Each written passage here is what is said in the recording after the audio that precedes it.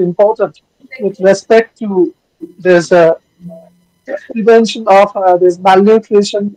We all know that aquaculture being the fastest growing sector in terms of food industry. Among all these different type of food industry, aquaculture sector is a fastest growing one. And there are some problems related to this particular sector as well.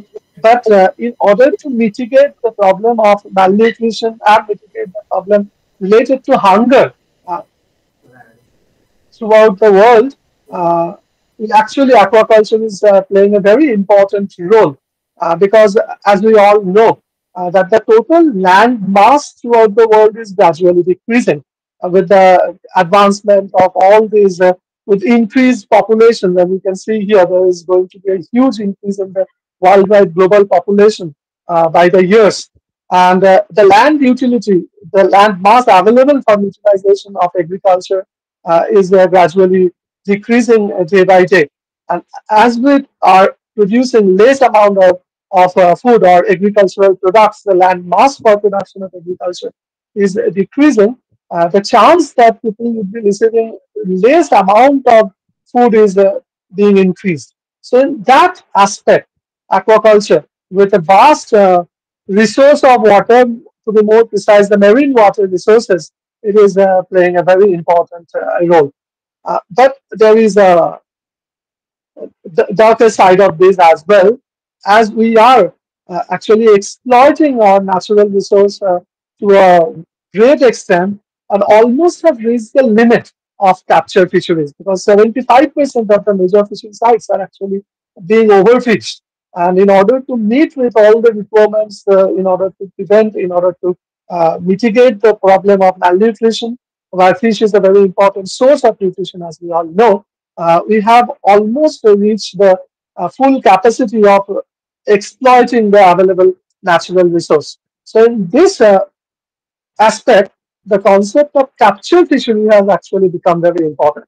As we can see in this particular graph being taken from FAO, uh, you can see that the capture fisheries from the inland water since 1950 has not increased that much.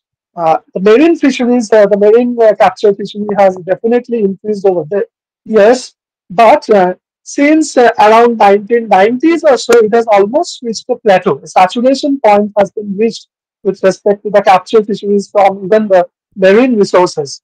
While the culture fisheries, both in terms of inland culture as well as from the marine culture, that is increasing over the years. So, what we are trying to do is we are trying to utilize the available water resource and we are using that resource for culturing fish rather than capturing or exploiting the natural resources.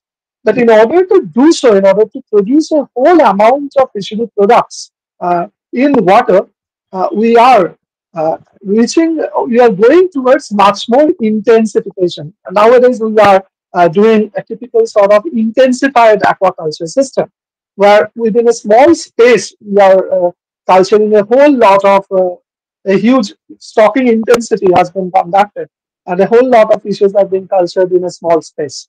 But this intensification of culture has its own problem because with intensified culture, we are also causing a whole lot of habitat destruction. The water where the fishes are being cultured, we are using a whole lot of additional foodstuffs, the supplemented food containing a high amount of nutritional material, and all these nutrients are spoiling the water. The fish meal, we all know that the major protein source of the aquaculture feed industry is coming from fish meal, but that is also polluting the water, that is degrading the water quality.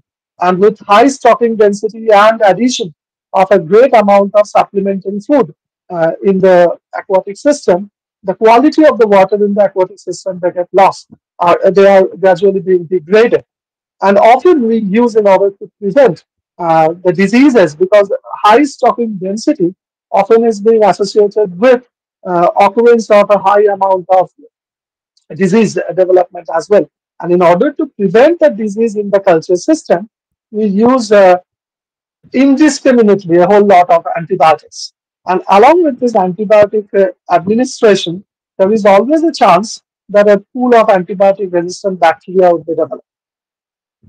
Often there are utilization of different type of chemotherapeutics as well, and that can get accumulated in the water body because of heavy nutrient deposition in the system. The quality of water is being lost, and along with intensification, we often prefer to go for culture of a few number of species. We have our own preferences, what type of food, what type of fish we are consuming, and accordingly we are using or we are concentrating on culture of specific type of fish, ultimately which can lead to loss of natural biodiversity. So often it has been happened that with intensification of one or two more coveted species and its culture, the diversity of a pond system or an aquatic system is being lost altogether. So all these problems are actually being there. Now we have to think of a balance. We need to create a balance between our need and how much exploitation can actually be done to the nature. So there is definitely a huge challenge of meeting the need of providing nutrition, providing food to all the population of the world throughout the world. But also we must think about safeguarding the resources. The natural resources must also be protected, meeting the requirement of the human being. So in order to develop that, the concept of green technology in aquaculture has also been is being now raised. So what is actually green technology? Green technology, we often want to concentrate on something which is basically a sort of sustainable utilization of the resources. We want to develop technology would actually mitigate all these ill effects of intensive culture, all these ill effects of development, technological development. So it's basically utilization or invention of certain technologies mitigating the ill effects of different human activities. We are spoiling the nature, and we want to again develop technologies to prevent that sort of spoiling or to reverse back what we have done, what bad things have been done by us to the nature. That's the basic concept of green technology. So we're trying to develop and apply different type of products, different type of equipments, which can be used while doing intensive aquaculture. But side by side, we also want to conserve the natural environment and the natural resources which are available. And of course, we want to mitigate or minimize the negative impact of the human activities. So there are various avenues, various branches of this green technology. Today, definitely being an aquaculturist, being a person related to fish biology and aquaculture, I'd be concentrating on the application of green technologies or how we can make this all intensified aquaculture, the negative effects of intensification of aquaculture. So for green technology, there are definitely certain goals. We want to achieve some goals associated with this development of green technological things. We want to maintain. We are talking about this sustainable developmental. There is from very early days as well. The concept of sustainability in terms of development has been there, where we want to exploit the nature, maintaining the resources for future utilization as well. We want to maintain the future need, but of course, we are using the resources, but keeping it like in a sense that it can also be used in future. In order to do so, often the course of the energy in terms of green technologies using different alternative sources for energy production. We are using different type of alternative fuels. We are developing the technologies for development of fuels or alternative energy resources. We are trying to reduce the pollution and the waste deposition, less pollution to the environment. There are choice of different materials which are easily available, which are less polluting in nature, to generate different type of building materials or to generate different type of technological advancement. And of course, we are also looking for producing new chemical products that would be less hazardous, that would be producing less amount of waste in this regard. So all these are different aspects, the different goals related to this green technology. And when we are applying this sort of methodologies in aquaculture, there is the basic aspect is related to a more sustainable practice and safeguarding the aquatic environment. We all know that the aquatic environment is very fragile in nature. There is always a scope. All these pesticides, those are being used in land, all the different type of polluting materials, ultimately they Sir, reach the aquatic system. sir, Pardon? excuse me. Sir, slides are not moving. Slides are not moving. So slides are not moving. Okay, Yes, again. sir. So how far the slide has actually moved? Now it's okay. Now it's okay. Now it's open. Okay. Yes. So has it moved to the next slide? Yes, sir. Now okay. Now open. Okay. So just again. Yeah. So it's like when we are applying this green technology in aquaculture, the basic aspect is to go for more sustainable practice. And the objective would be safeguard the fragile aquatic environment. We all know that the aquatic environment is pretty fragile in nature in terms of all these polluting substances are basically being ultimately getting deposited in the aquatic environment, changing the quality of the water and causing a great deal of pollution in the aquatic environment. So the basic aspect, the basic orientation of green technology is related to the development of technologies or which would be more sustainable or development of practices which would be more sustainable, ultimately maintaining the aquatic ecosystem.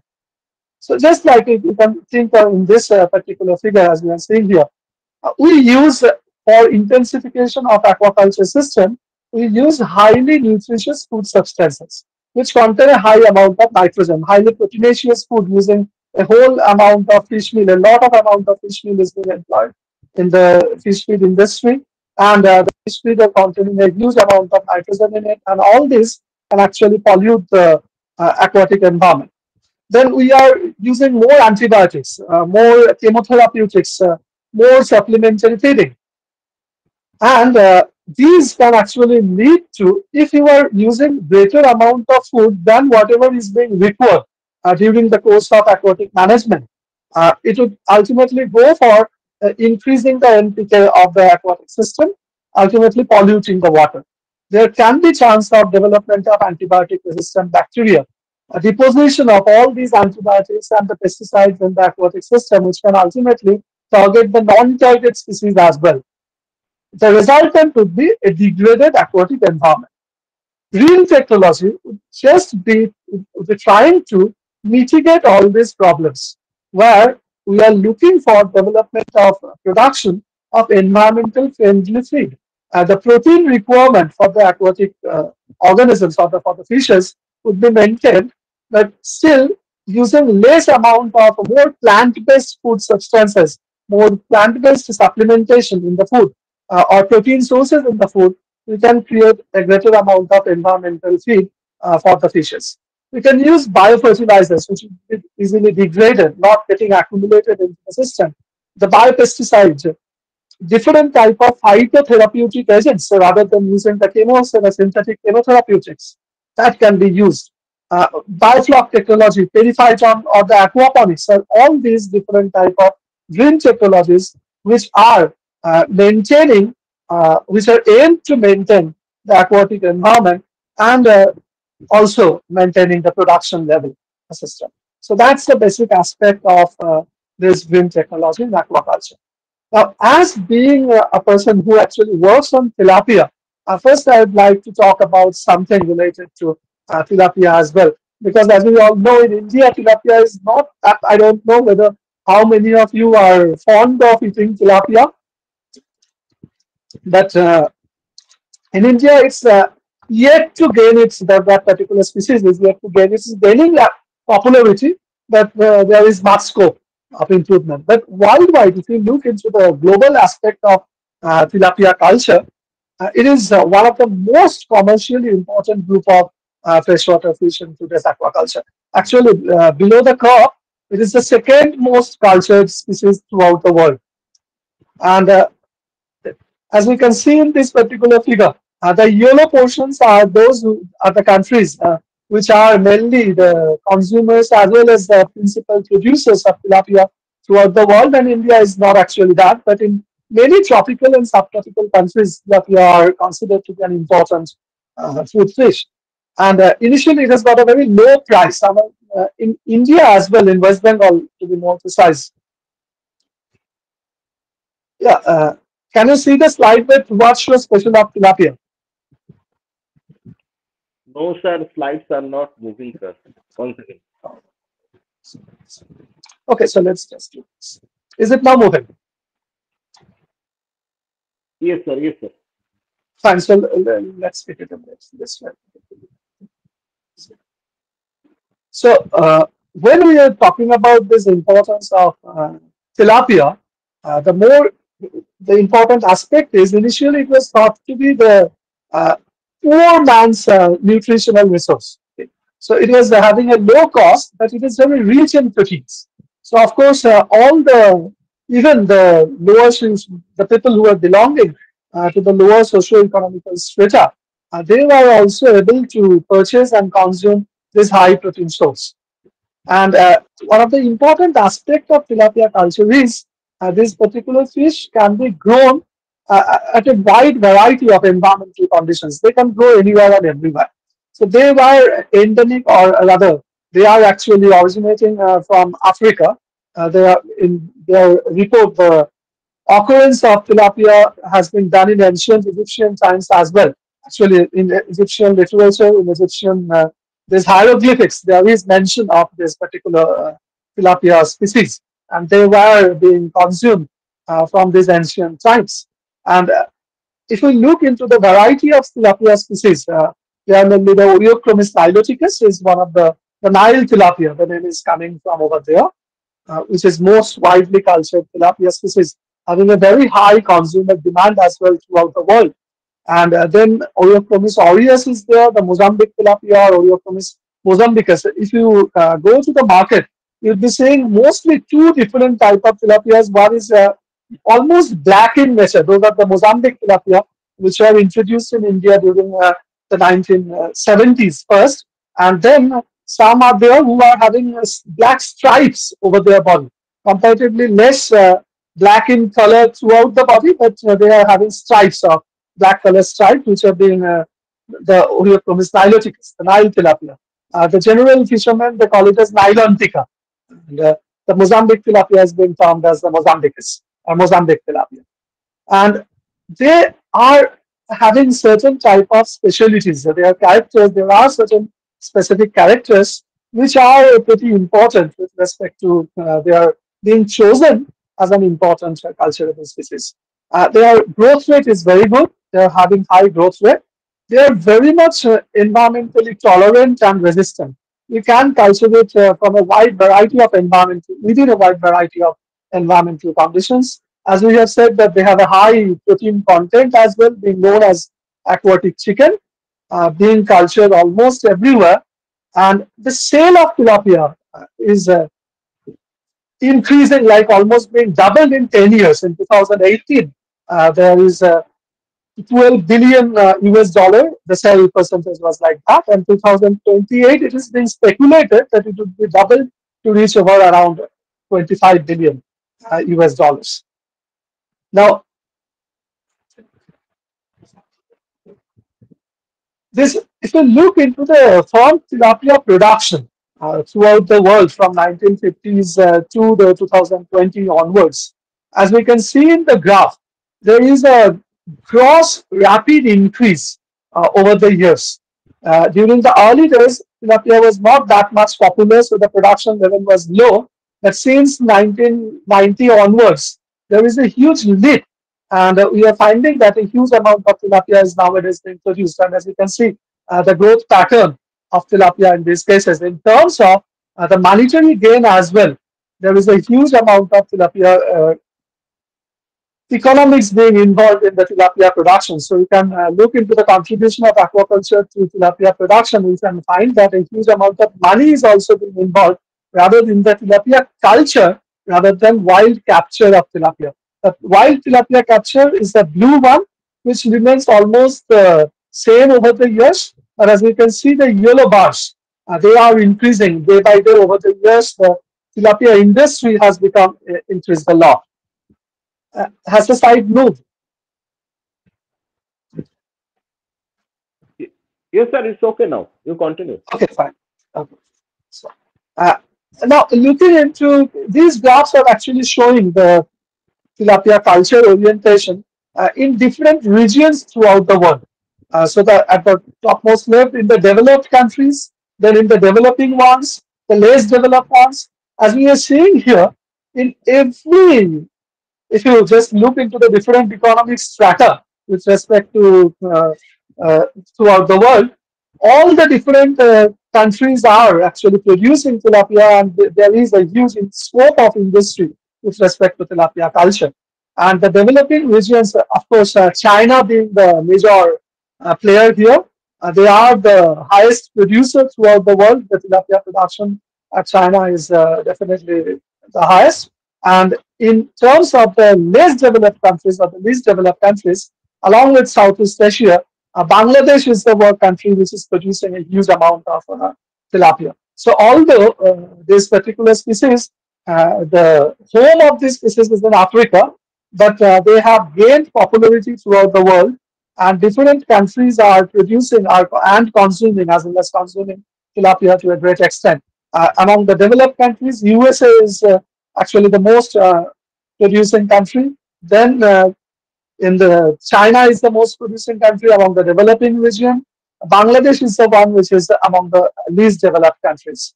Now, coming to the Southeastern Asia, as we have said, that Bangladesh followed by Sri Lanka. And Sir, interestingly, India is nowhere. sir, excuse me. Uh, Yeah, Now it's the 11th slide we could not visualize.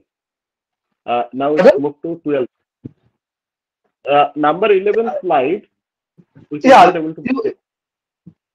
So you're not Yeah, able yeah, to see the. no, Can you see the 11th slide now? yeah, yeah, yeah. Now Okay, it's fine. okay. Okay, so that's what I. So just let me know because there is certain problems related to my connectivity. I think that's why it's not actually working so that much properly. So in the 11th slide, as we are discussing about, there's a different group of countries with respect to the developed ones, the developing ones, as well as least developed countries. And as we can see, altogether, throughout the world, China is the highest producer. And it's actually highest by a very wide margin for that matter. So if you look into the lower right panel, the top 10 largest tilapia aquaculture countries in Asia, as you can see here, China is producing the highest amount of tilapia all over the world, and also in terms of its monetary gain as well. Followed by throughout the world, USA is the second producer of tilapia, and then among the least developed countries, Bangladesh is the one. And in the 12th slide, we are talking about these southeastern countries, which are the largest tilapia aquaculture producing countries. And the first one is definitely Bangladesh, followed by Sri Lanka. Nepal and Pakistan are also having a very less amount of tilapia production, but India actually comes nowhere in this regard. And as we can see here, over the years, starting from 2000 to 2018, we can see that the uh, price level or the economic orientation, if we look into the valuation of tilapia industry, that has also increased over the years. So that's the importance of tilapia globally in terms of both production as well as in terms of economic gain. So have we moved to slide 13 now? Yes, sir. Could it be Can you see? possible to back your slide? Uh, Pardon? To Could it be possible to maximize your slide screen? Yeah, that's what I have done. I have maximized the slides. Isn't it there? Okay, okay, sir. Then continue, sir. So, okay, fine. Actually, let's try because I'm not actually able to. Just give me a second.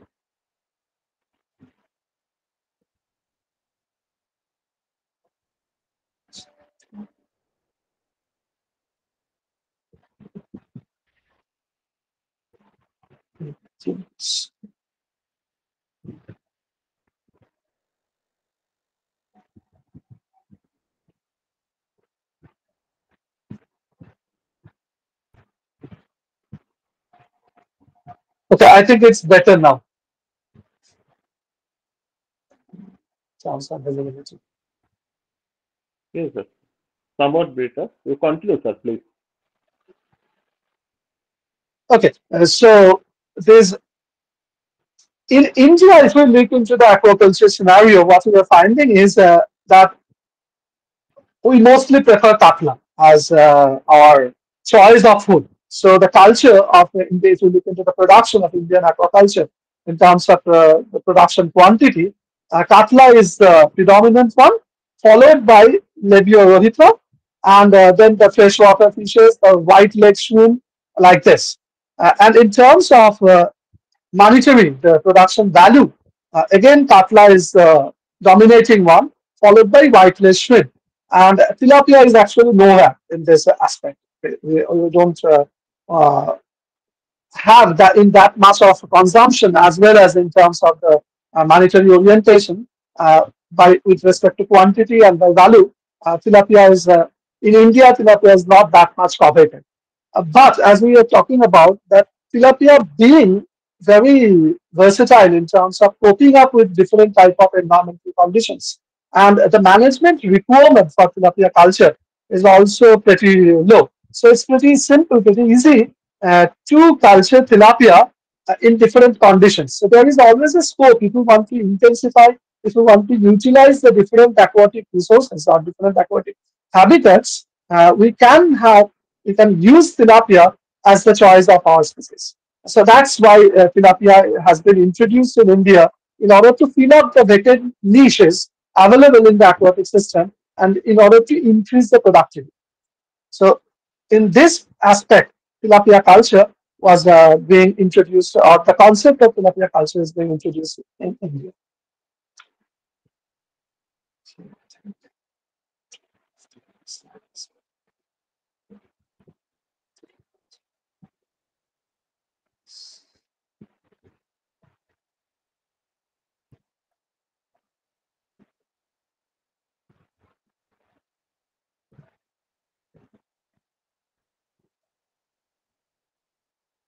Just a sec.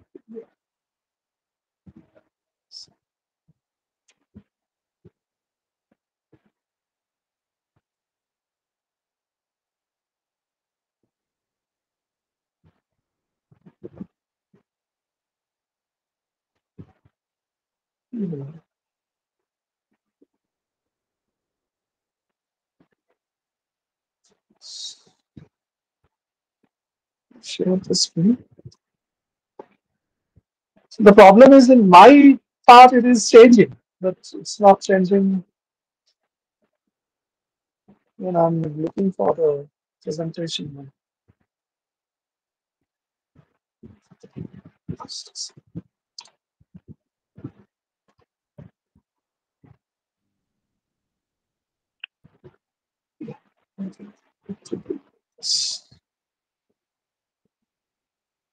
Now we can visualize slide 14, sir. Yeah, that's the one. So you can visualize that one. So as we look into the tilapia production in India in this regard, so the production of tilapia over the years has increased definitely, as you can see from 2009 to 2020.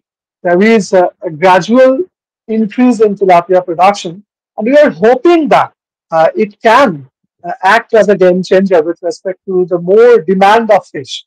So we are consuming, people of India are consuming more fish, and being hardy in nature, it can exploit different sort of environmental conditions. So we are hoping that tilapia can actually act like a game changer to orient its the production level in Indian aquaculture system.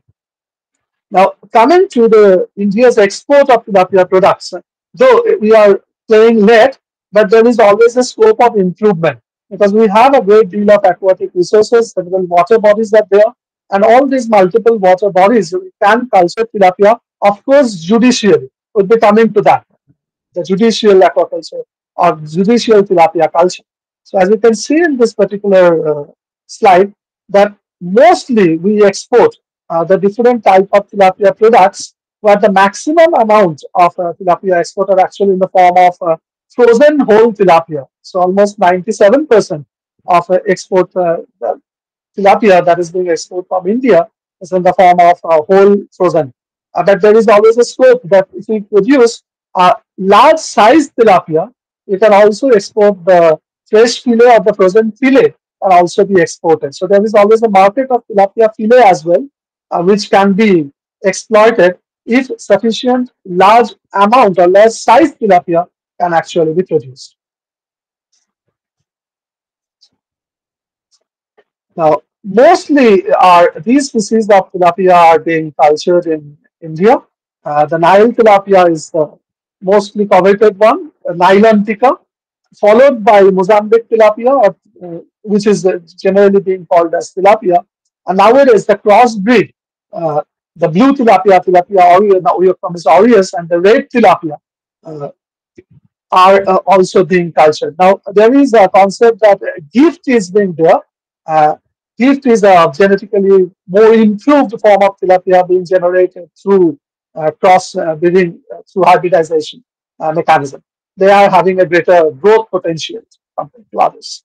And if we look into the cultured species orientation, as you can see, the Nile tilapia being the major one, followed by Mozambique and the other tilapias. Now, as we are talking about the tilapia, they were preferring to live in different type of environmental condition as well. They are tropical species.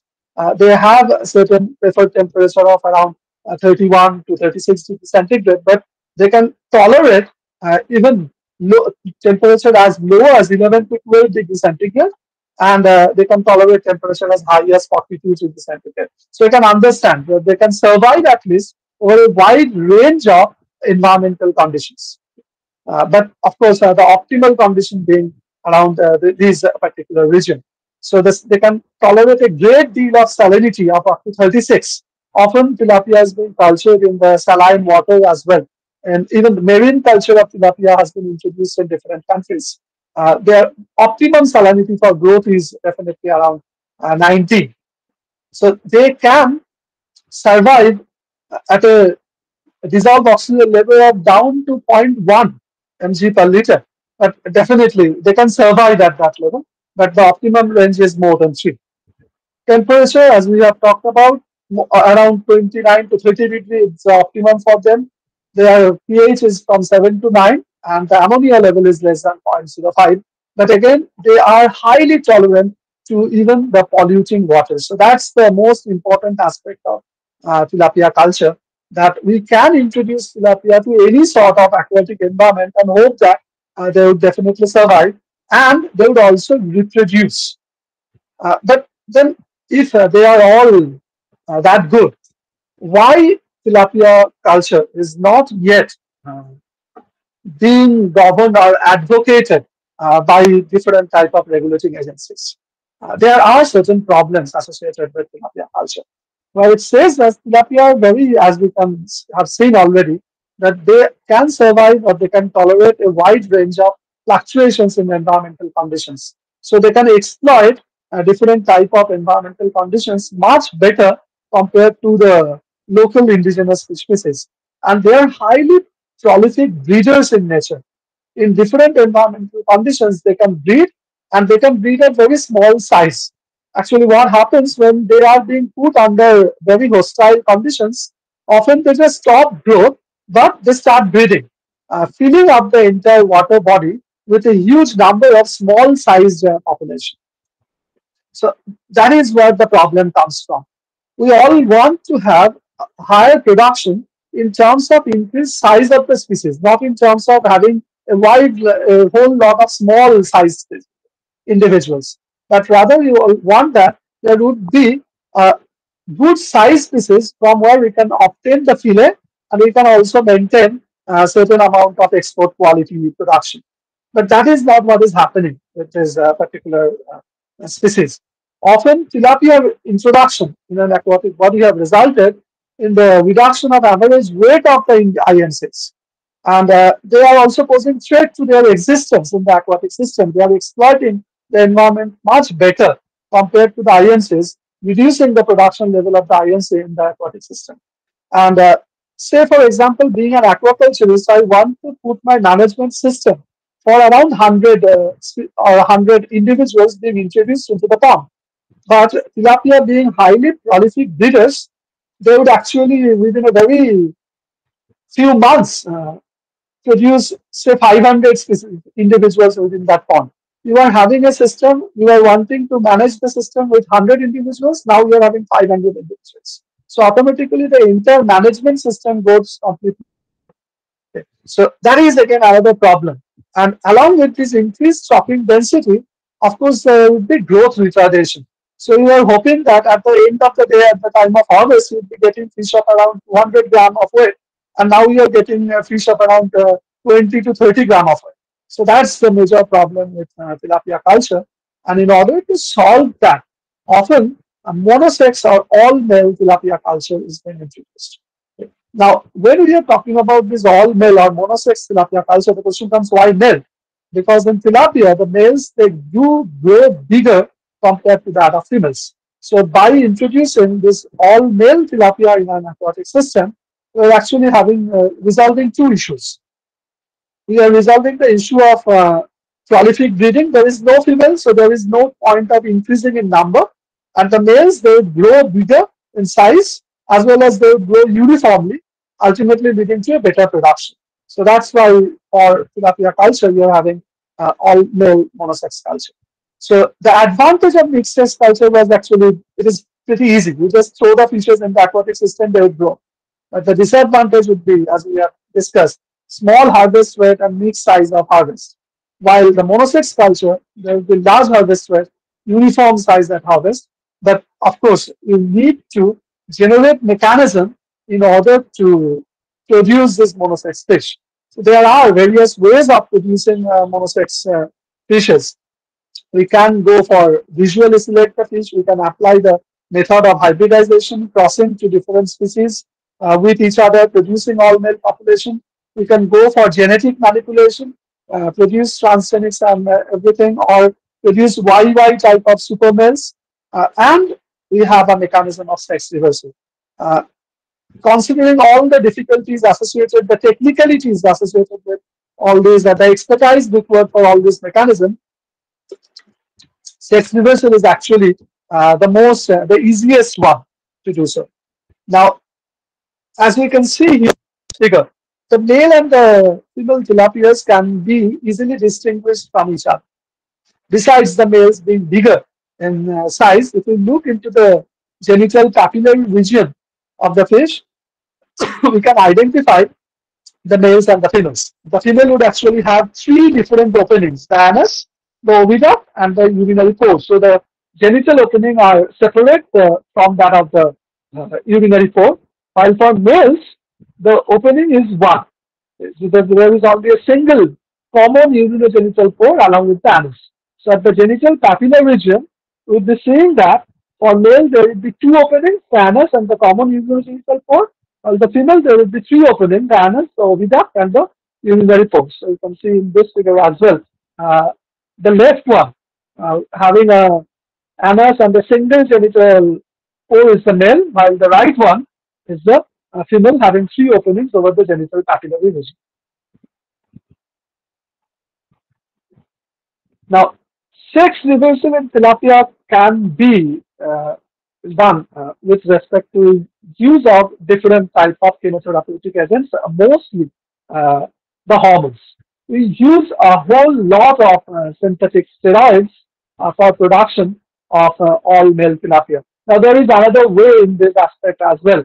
Besides giving the tilapia the male hormones, the male synthetic hormones like 17 alpha methyl testosterone, you can do one thing in terms of sex reversal, where the females are first being produced into male, and then those females which are being sex reversed, the feminization can be done. Or on the other hand, what we can do is we can cause feminization of the males, producing XY female, and crossing that female with XY male, there is a chance that they would be producing YY type of all male population. So that is one of the aspects where we can actually cause produce YY super males in tilapia by doing feminization of the genetic male and then the functional females being mated with genotypic males. But that's a more complex thing. You'll be getting the uh, male tilapia in the next generation. But if you want to produce tilapia, all male tilapia population in the first generation itself, we can take a small size of an average, within 10 days of fry can be taken, and those would be treated with synthetic hormones like 17 alpha methyl testosterone, and genetically they would remain female, but phenotypically they would grow into males. So their phenotypic characters, their development of the gonadal structure would be like that of male, but their genotype is not changing. So it is not a transgenic. There is no. We are not manipulating the genes of the individual. Rather, we are just applying exogenous hormone to reorient the course of gonadal differentiation. So the genetic females can be transformed into phenotypic males by this sex reversal method. And the hormones can be applied either through dietary supplementation. We can immerse the fry into the solution of the hormone, or we can inject the hormone into the fry. But of course, we can understand of all these different methods, the dietary supplementation would be the easiest one to perform, and we can actually more easily we can do this type of method. So, as we have already said that the 17 alpha methyl testosterone is actually the most important or most widely used type of steroid hormone, which is being employed for production of all male monosex tilapia. And I, during my PhD days, have started with working with this 17 alpha MT, where different doses of 17 alpha MT were being administered for different durations, different period of administration was there. And as you can see here, the 10 mg per kg of food for around 30 days of application actually yielded almost 95% of males. And we have seen that there is not only higher production of males, but also growth enhancement was there. The males are growing bigger with respect to an increased expression of androgen receptor, both in terms of the mRNA level as well as in terms of protein level, uh, promoting growth and masculinization in this tilapia. So there is production of all male tilapia in an age, dose, and duration specific manner by application of 17 alpha H. And worldwide, mostly people are producing monosex tilapia by application of this particular hormone. Then what's the problem? Now, that is not green technology. That is the problem. There are certain problems with this chemosynthetic use of this chemosynthetic agents. The most important issue is often related to the ethical issues. I have been asked these questions that if we are consuming these fish who have been treated with different doses of hormones or male hormone, what would happen to the females when they are consuming the fish? Will there be a problem related to consumption of this type of hormone treated fish? What would be the residual effect of the hormone in the fish itself or in the aquatic environment? So there can be ecological issues, there can be ethical issues, there can be health hazards, and several works have been conducted in this regard as well. So many people have worked in this aspect that what would actually happen whenever we are using these different type of MTs or different chemotherapeutic agents in tilapia. So considering this, we searched different literature and tried to find out a phytoremediation, use of certain phytochemicals or certain molecular plant bioactive components or plant extracts for that matter, which can be used for production of monosex tilapia. And why these phytochemicals are being important? Because it can be considered to be a safe alternative to these hazardous and synthetic steroids. They, they are regarded to be environmental friendly compared to that of the synthetic steroids, and they can be used in a more eco-friendly manner as a component of green technology. So a possible alternative approach to it, rather than using synthetic steroids, is the utilization of plant extracts containing different type of phytochemicals to produce monosex tilapia. So in this regard, in my lab, we have worked with different type of plant products for production of this monosex tilapia. Like we have used Basila alba, the leaves, spinach, we all know the Malabar spinach, then the Chlorophytum boideolum, the roots of this Safed muesli, these are again the common name are this the Safed muesli, the nuclear pruriens, the seeds, the alpushi, these have been termed, the asparagus racemosus or the shatomuli, we call it, and Ayurveda literature, or in Bangla Bengali, we call it as shatomuli. Then Withania, ashwagandha, a pretty common sort of herbal plant, and Tribulus or Gokura.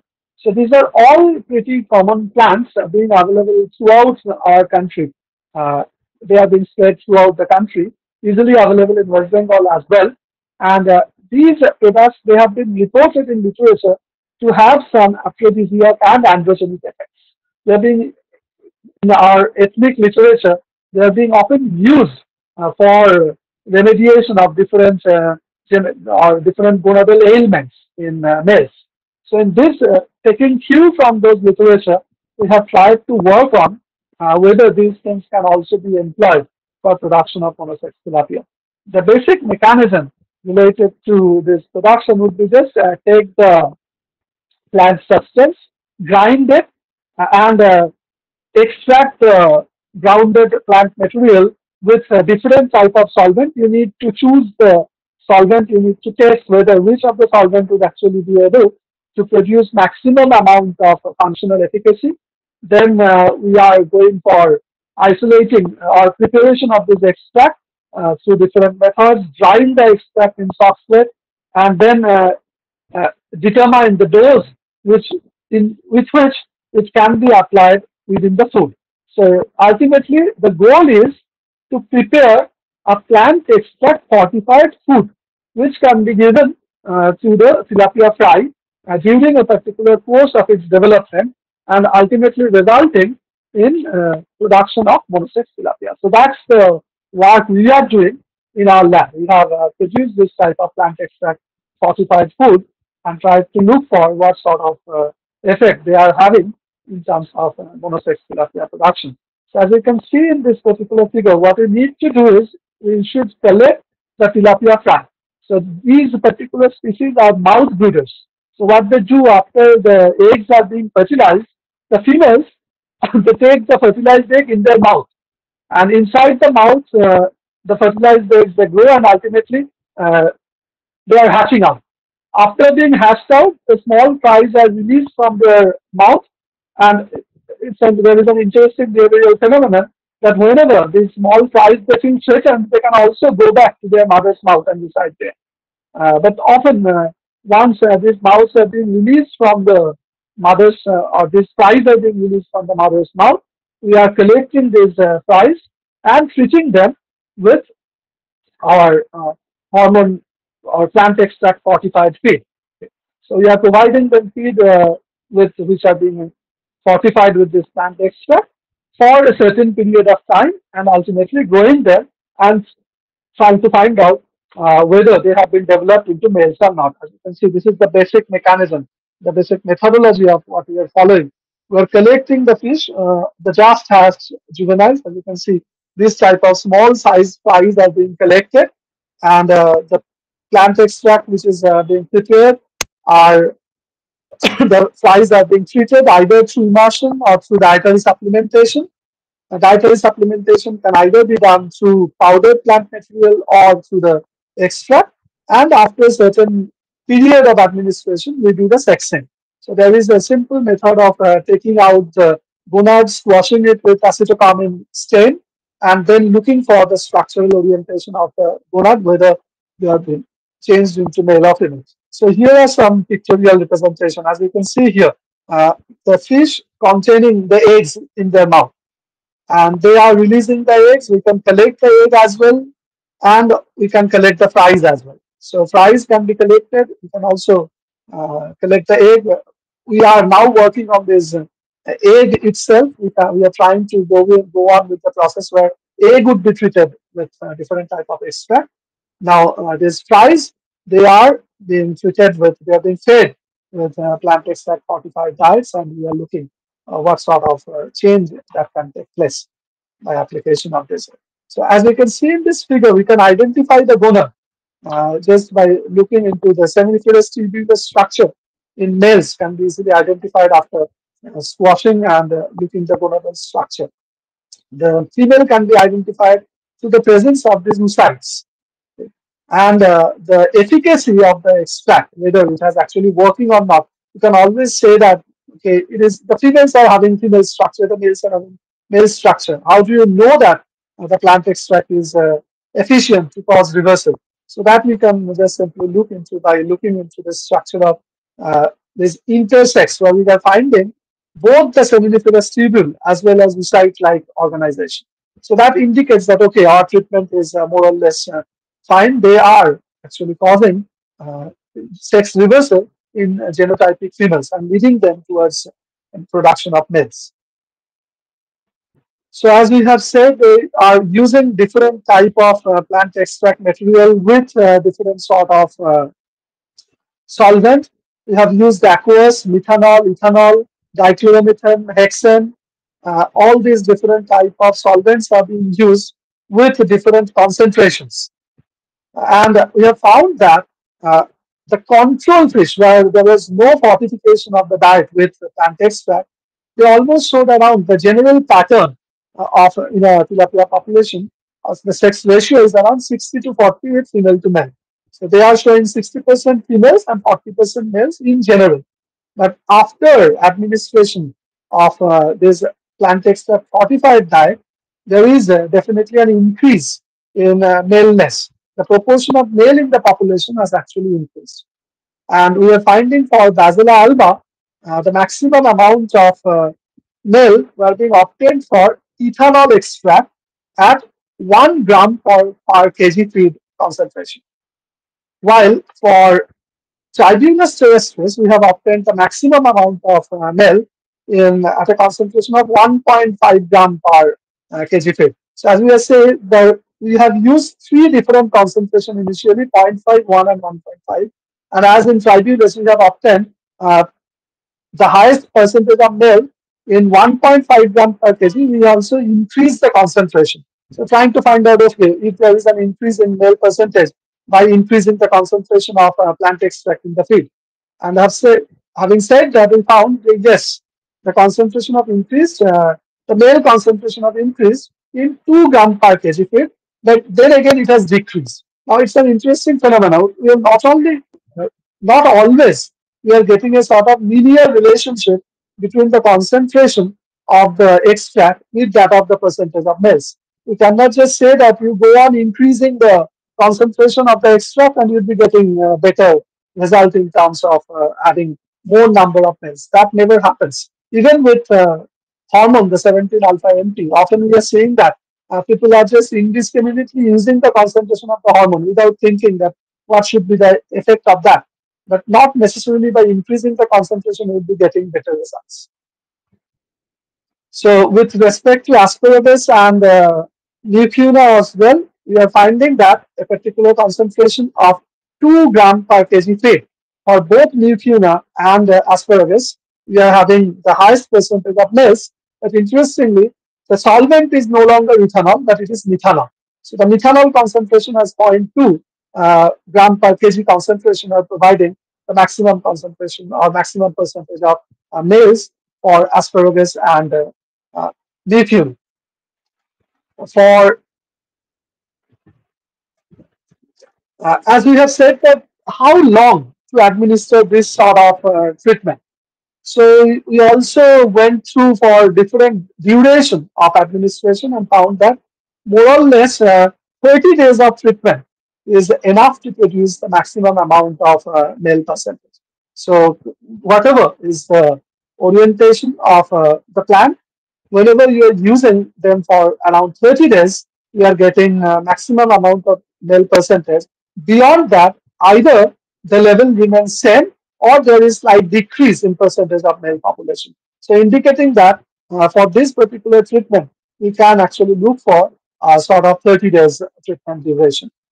So we can ultimately for our six different plant products that we have used for this percentage of maize, the bacillary the leaves, we are getting ethanol at 1 gram per kg, tribulus at zero point 0.2 or 2 gram, sorry, like mucinoprurians, also zero point 0.2, asparagus resinosus for zero point 0.2, withania 0.75, and borivelum chlorophytum for 0.75. So we are having the maximum amount of male percentages with different sort of solvents and different type of concentration. Now, these are certain pictorial orientations. Now, once we have obtained that, okay, fine, we are getting a good amount of male percentage by treating with this uh, plant extract fortified diet. What about their growth potential? So we went on doing growth study. We have used them this fortified feed for 30 days, followed by normal feeding for another 3 months. So the total duration of culture was for 4 months because more or less in nature, in condition of aquaculture system, the aqua farmers they culture tilapia for about 4 months or so, not beyond that. So we have restricted our culture period for 4 months and tried to look for whether the fishes are gaining more growth advantage or they are becoming more virile in nature, they are becoming more immunostimulated after the administration of this plant extract fortified feed.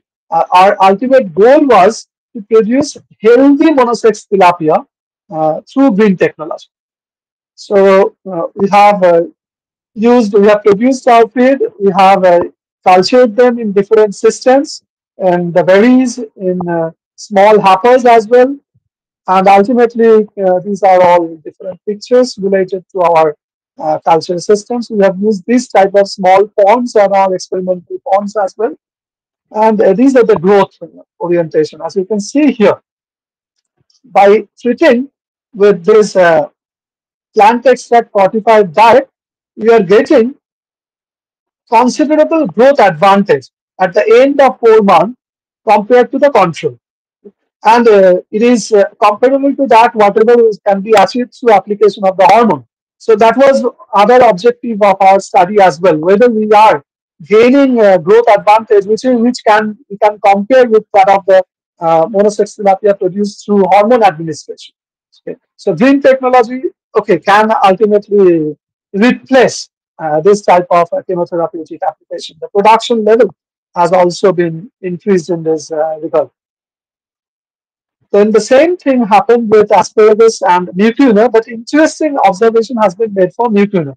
You can see here this figure. Till 60 days to 75 days, both mucuna and asparagus, the red one is the asparagus and the green one is the mucuna, they were showing increased growth pattern compared to the control. But beyond 75 days, an interesting observation was made where uh, the mucuna treated or mucuna fed fish, which are fed with mucuna supplemented diet for the initial 30 days, they actually showed reduced growth rate. So their growth pattern became more or less similar to that of the control, and ultimately at the end of 120 days, their growth was similar to the control. Whereas the asparagus fed fish, they are showing a huge amount of greater growth. As you can see in the production level as well, the production of mucuna, the NM, with that of control is almost same, whereas asparagus is showing a greater amount of growth pattern. Now we tried to find out the result and observed an interesting thing that though the nuclear treated males at the end of 120 days were apparently showing male characters. So they just look at their tail, that their caudal fin is being red, the dorsal fin is showing redness of color, which are indicative of maleness. But once we dissected the fish, we are finding that they have generated ovule. So interestingly, at the end of 120 days, the ratio of sex, the male is to female ratio in the mucuna treated fish was not similar to what we have observed after 30 days. So after 30 days, we have seen that okay, more than 90% were males when we have tested. But after 120 days, we have found that the male percentage in mucuna was almost around 55 to 60%, like that in control. So we can assume that the functional potentiality, the efficacy of mucuna to sustain the maleness in the tilapia is not that good. So the other plant materials, they are able to produce maleness, induce maleness, and sustain it over a long period of time. Whereas for mucuna, the sustenance of maleness in the fish were not that. They are not able to maintain the characteristic features of the males. The female, so the gonads were again reversing back to their original genotypic sex, and that's why the growth pattern has been reduced. The growth rate has been reduced, finally leading to this decreased growth. But again, for Withania and chlorophyton, we have seen that fine, there is increased growth and they maintain their wellness and they are showing higher male percentage compared to that of the females, and growth percentage was also pretty high. So as you can see in this particular table, uh, the at the end of 120 days, the control was gaining at around 90 gram or 85 gram of weight, whereas all the other plant extract fortified fish, uh, they were having around 150 to 160 gram of weight, while the mucuna were having similar weight like that of the control, around 90 gram. So not only in terms of this growth, but also in terms of the immunological aspects, the plant extract fortified or plant extract fed fish, they're immunologically more better. They are showing greater phagocytic activities, respiratory burst, total protein content was high, total immunological content was high, serial lysosome activity was greater compared to that of the control in the plant extract fortified fish. For all these six different type of fortification, we are showing that okay, the plant extract fed fish, they were showing greater immunological functions. The compared to that of the control one. And we have also the hematological parameters were better compared to the control. So they are more immunostimulated, they are more resilient against disease. We have also used tested their resilience against Aeromonas hydrophilus.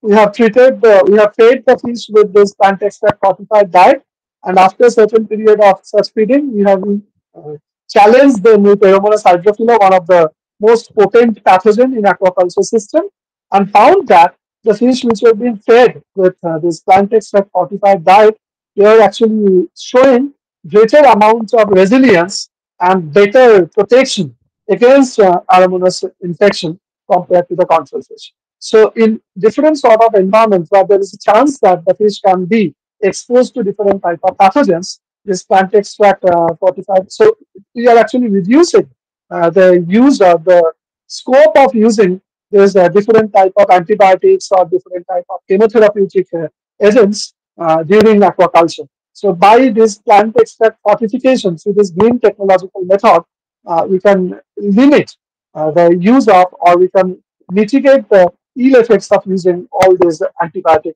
orientations in fish aquaculture, uh, leading to what sort of efficacy, functional efficacy can be there. We have also looked for certain type of growth hormones, like growth hormone or insulin-like growth factor, and different type of interleukins, and have observed that yes, the plant extract fortified diet, they are not only promoting wellness, but they are also promoting secretion of different growth factors, ultimately leading to an increased growth in plant extract fortified fishes compared to that of the control. And nowadays we are actually uh, going for different sort of combination, testing different type of combinations related to this plant extract fortified diet, and we have also achieved around 500 grams of fish development growth within 120 days by uh, certain type of plant extract fortification, combined plant extract fortifications, and also there is application for patent in this regard as well. Now, the last part of our study is basically related to the causal effect. As we have said that, okay, fine, we are doing this sort of things and gaining more advanced sort of growth and everything. But what are the principal phytoconstituents? Can we pinpoint certain type of constituents being associated with this functional efficacy? So, in order to do so, what we can actually do is the extract can be subjected to sort of bioactivity guided fractionation. So we are doing PLC's column chromatography to fractionate crude plant extract, and then with these different fractions, we are preparing the feed and just going for the bioactivity assay by feeding the fish with different type of this these fractions, and then looking for what would be the which of the fraction is providing maximum sort of maleness. And once we have isolated that particular fraction which would produce the maximum amount of maleness in fish, we are going for further uh, identification of the phytochemical constituent, bioactive phytoconstituent, by GCMS or LCMS or HPLC sort of study, and trying to find out what sort of components are being there, and then do certain type of data mining through in silico studies to find out what would be the functional mechanism behind that sort of functional efficacy of these different components. So looking into the initially, we do a sort of gross phytochemical screening. As you can see, the most important extracts like Bacilla ethanol, fibulous ethanol, and chlorophyton ethanol, while asparagus mucuna and ethania for methanol extract, they show presence of different group of phytochemicals like tannins, saponins, alkaloids, glycosides, flavonoids, and steroids. All these different extracts, they have one thing in common, that they all contain steroids in them. Phytosteroids or terpenoids are being present in all of them, and all of them also contain flavonoid. So this actually, in one turn, can indicate their efficacy in terms of promoting immunity in fish as well as promoting wellness in fish. The steroids may be responsible for promoting wellness, while the flavonoids, we all know we consume flavonoid as a potent antioxidant. Uh, these may be important factor behind the immunostimulating efficacy of those plant extracts. Then simply we have done, as we have said, that there is activity guided fractionation and tried to look for what are the different percentages of males uh, being after being fed with plant extract fortified diet.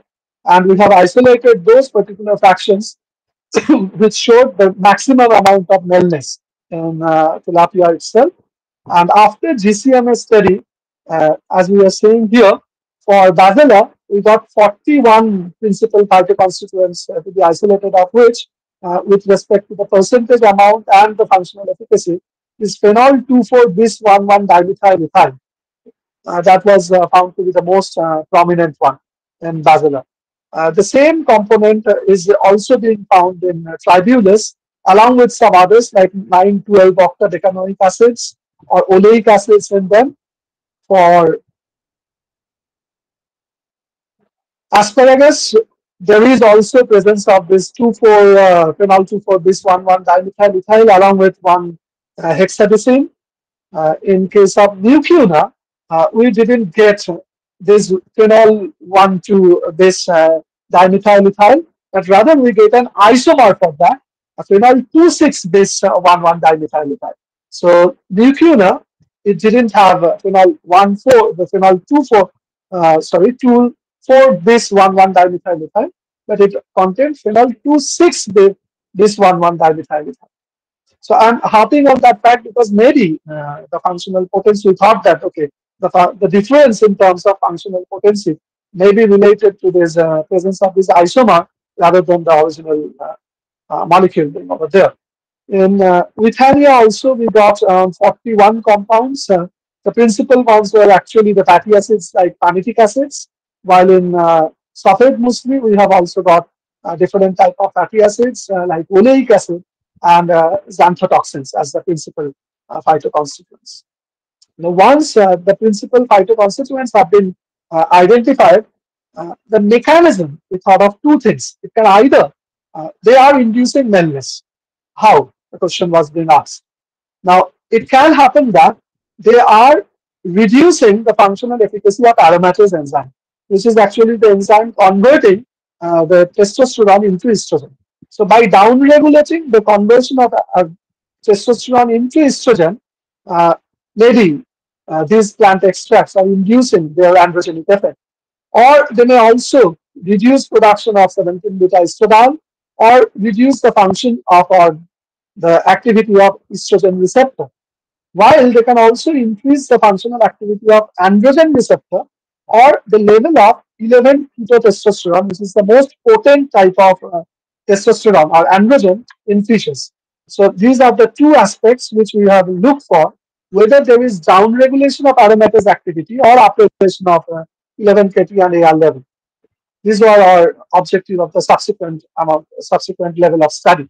And we have found that through determining that, okay, phenol 2,4 bis 1,1 dimethyl is actually a reported aromatase inhibitor. So they have aromatase inhibitory activity. So maybe the presence of this particular component in this different type of phyto or plant extracts are actually the reason behind their functional efficacy.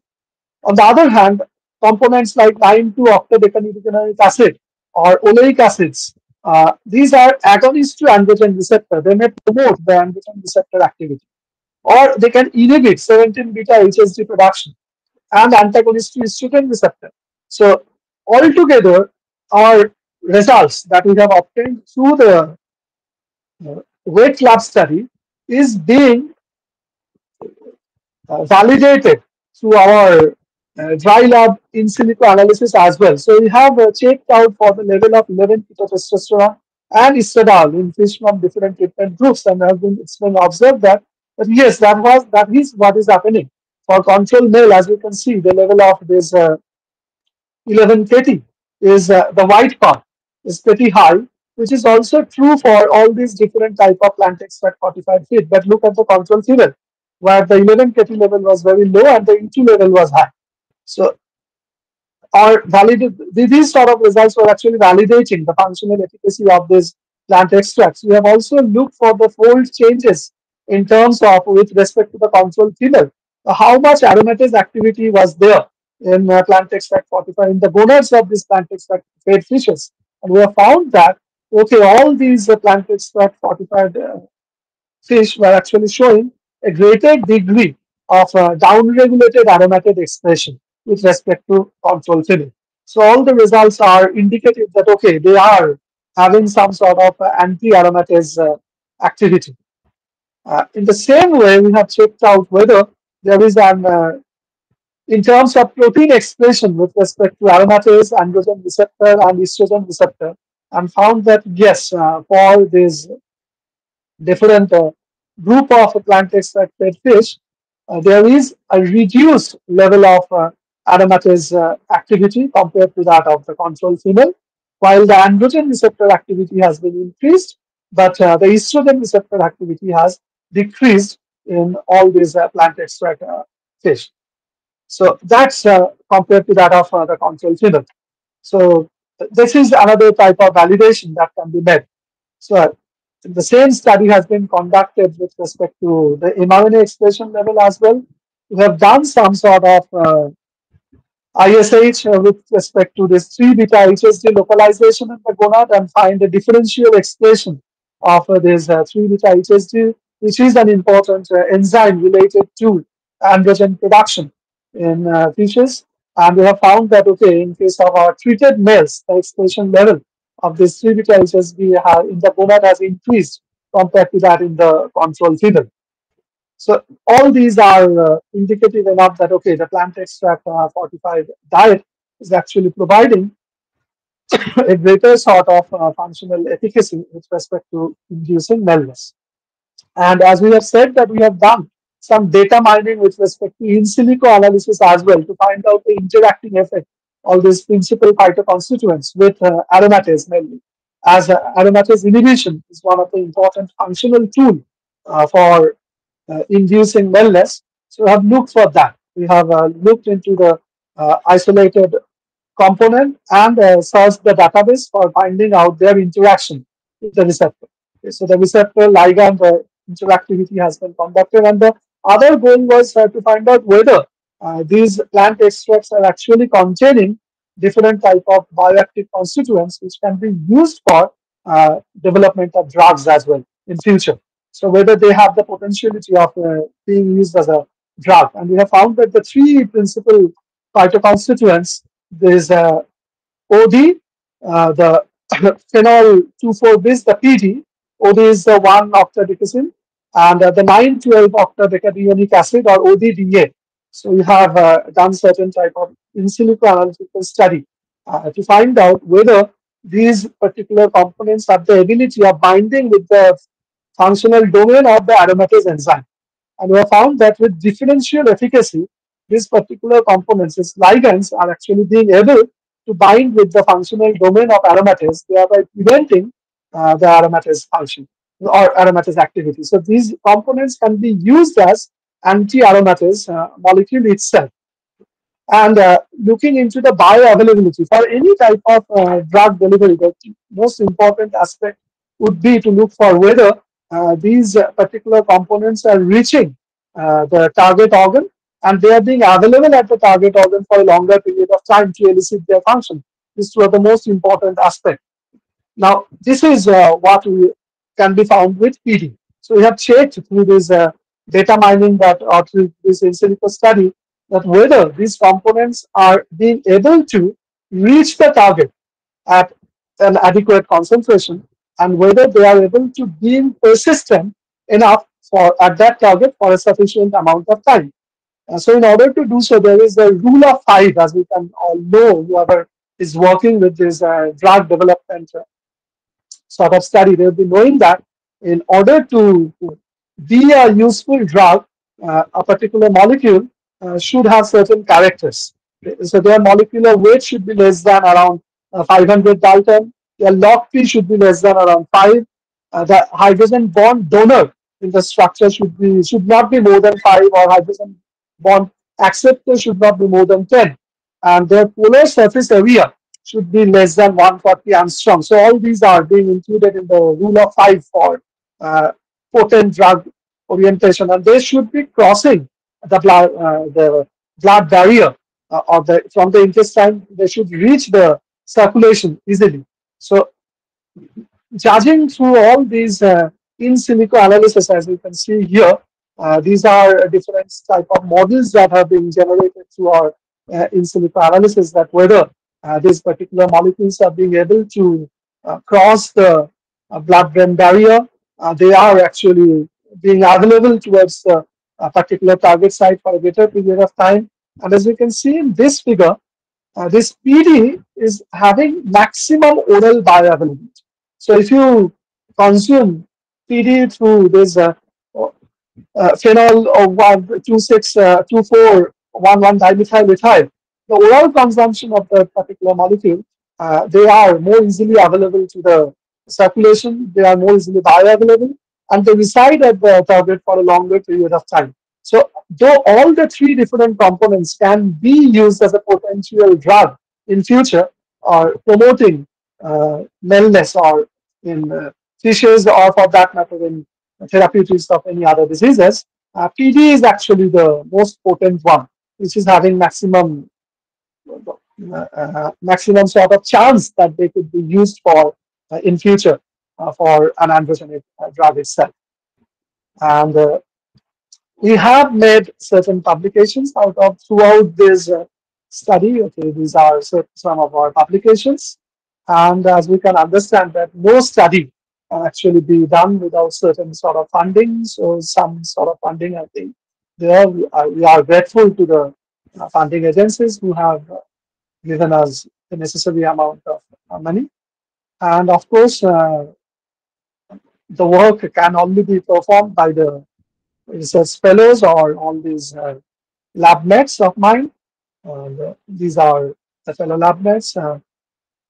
Okay, some of them are actually working as postdocs. Some of them are being engaged in teaching in different colleges, and some are still working for their degrees. And that is all. Thank you for your questions, Kevin. Thank you, sir. Now, may we proceed to the question answer session.